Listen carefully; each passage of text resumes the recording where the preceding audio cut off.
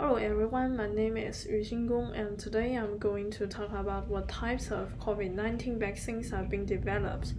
Well, scientists around the world are developing many potential vaccines for COVID-19.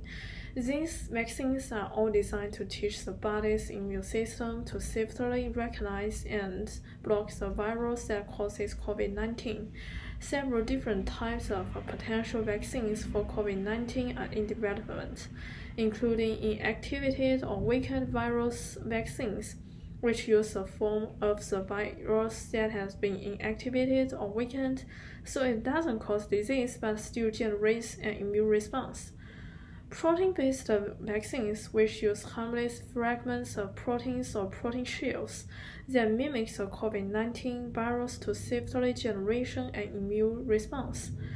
Viral vector vaccines, which use a safe virus that cannot cause disease but serves as a platform to produce coronavirus proteins to generate an immune response.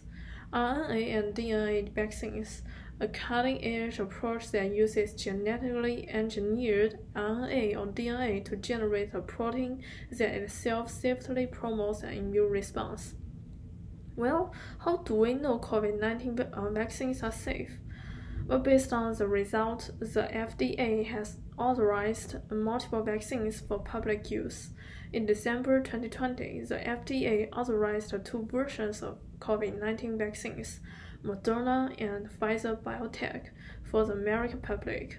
A third, Johnson & Johnson, was added in February 2021 and is currently available for use in the United States after a pause in April 2021.